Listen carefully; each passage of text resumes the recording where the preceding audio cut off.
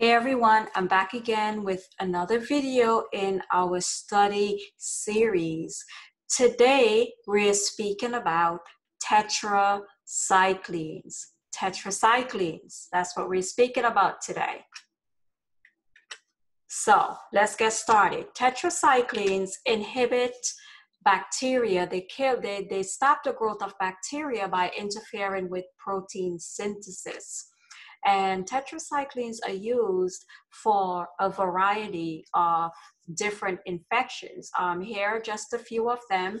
It's used for acne, it's used for Lyme disease, and it's used for rickettsial infections. And those are infections that are caused by the bite of a tick, right? The bite of a tick. So Lyme disease is caused by a tick. So tetracyclines are one of the class of medications that's used for Lyme disease. So now, how do we identify a tetracycline? Well, here is a memory tip for you. You will see demicycline, doxycycline, minocycline, and tetracycline. Tetracycline is not just a class, it's also a medication. But if you notice one thing about all of these, the names of all of these medications is that they end in cycline. So tetracyclines end in cycline. That's just a tip there. So tetracyclines can be given intravenously, or they can also be given orally. Orally, they're available as tablets, they're available as extended release, and they're also available as liquid medication. So with the liquid medication, there's a few things. Use the measuring device that the pharmacy gives to you. Store the medication properly. We have to teach our client to make sure that they store the medication properly, because if tetracycline liquid is not stored properly and it goes bad and your client takes it, it can really affect their kidneys. So storage is important. And when we're taking liquid tetracycline, we want to tell our clients to use a straw. Use a straw with the liquid, all right? So side effects of tetracycline: GI disturbance. We discussed this before with other classes of medication. Anything that's given orally has the ability to cause GI disturbance. So GI disturbance, nausea, vomiting, anorexia, diarrhea, those are all GI effects of medication. With tetracyclines, we have photosensitivity, nephrotoxicity, and hepatotoxicity. And we're going to go into each of these side effects in a little detail. Now, if you're getting some value from this study session, hit the like button, subscribe, and hit the notification bell so you never miss another video from me. So moving on, photosensitivity. Photosensitivity means that the client is sensitive to sunlight. They're sensitive to sunlight. So it's very easy for this person to get a sunburn or a rash or something like that on their skin. So we have to be very mindful with this. So we're going to tell our clients to avoid sun exposure. Avoid sun exposure. But there are some instances where your client may have to go outside. So if they do have to go outside, there are some precautions that we should teach them to take, right? We should teach them to take some precautions. And those precautions are, they should wear protective clothing when they go outside. They should cover their arms and their legs.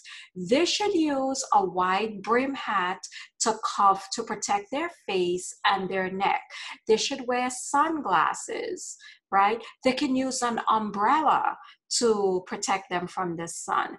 And they should use sunscreen. But guys, one tip here.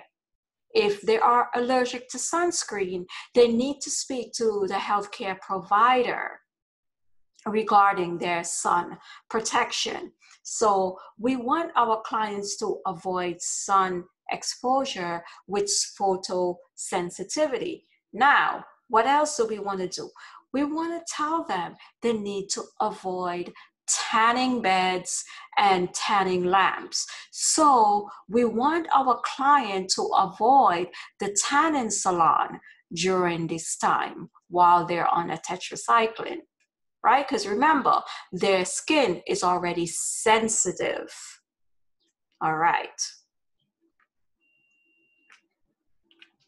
Nephrotoxicity. We do not want to give a tetracycline to a client that already has problem with their kidneys.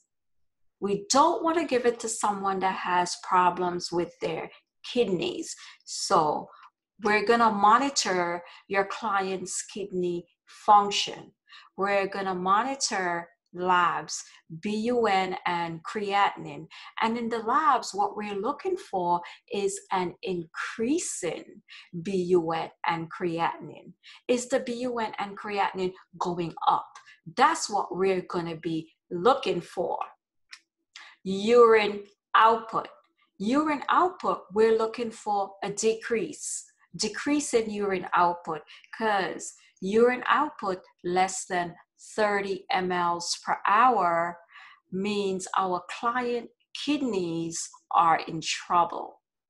Okay, so increase in BUN and creatinine and decrease in urine output are what we're looking for. Hepatotoxicity. We're going to monitor our client's liver enzyme, but also we're not going to give this to someone who already has problems with their liver. We're not going to give it to someone who already has problems with their liver. So we're going to monitor their liver enzymes. We're going to monitor the AST and ALT values, and we're looking for an increase in AST and ALT values. Your client has an infection, they might get a fever, right? How are we treating the fever? Are we using acetaminophen? Let's be mindful. Acetaminophen also affects our liver. So be careful when it comes to the hepatotoxicity and what we're giving to the client and what affects the client's liver. Some other notes I have here on tetracycline. It's a penicillin cephalosporin alternative, meaning if you're allergic to penicillin or cephalosporin, you can take a tetracycline as an alternative. We want to take tetracycline on an empty stomach because food delays and decreases absorption of tetracyclines. Tetracycline should be taken 1 hour or 2 to 3 hours after a meal with a full glass of water. And we want to avoid taking tetracycline with milk or other milk dairy products at the same time. We also want to avoid antacids, calcium, iron supplements within 1 to 3 hours of tetracycline. So if we have clients that are taking these medications, we want to space it out away from the administration time of the tetracycline. Tetracycline interacts with warfarin. It increases the effect of warfarin. Keep in mind what happens when you increase effect of warfarin. Tetracycline decrease effectiveness of oral contraceptives. Tetracycline also should be avoided with digoxin because it increases digitalis levels. So we want to avoid it with digoxin. Tetracycline crosses the placenta. We want to avoid it. We should not use it in pregnant clients, right? We also don't want to use it with breastfeeding clients. We also don't want to give tetracycline to children under the age of 8 because in each of these circumstances, it will cause tooth discoloration. It will turn the tooth into a funny yellow, blackish color, and that's permanent. So we want to avoid tetracycline in pregnant women, breastfeeding women, and children under the age of 8. These are the people that we should not be giving tetracycline to. Client teaching for tetracycline: take the medication at the prescribed time interval. Why? Because we want to have a therapeutic amount of the medication in the body at all times so it can fight the infection and help the client to get better. We want to teach our client to finish the medication completely, even if they're feeling better, because sometimes the client might be feeling better and they figure, well, oh, I can stop taking the medication now because I don't feel sick anymore. But they need to be encouraged to complete the medication, because even though they're feeling better, it doesn't mean all the bacteria is gone. There may still be bacteria left in their system. So we want to encourage our client, finish all of your medication. We want to advise our client to use sunscreen and protective clothing to prevent photosensitivity reactions. We want to teach client to use an additional form of contraception, and we want to have them do this until the next menstrual cycle. So they're going to keep using this additional form, this alternate form of contraception until until the period comes again. We want to teach our client to not treat fever with diarrhea or diarrhea with fever at home.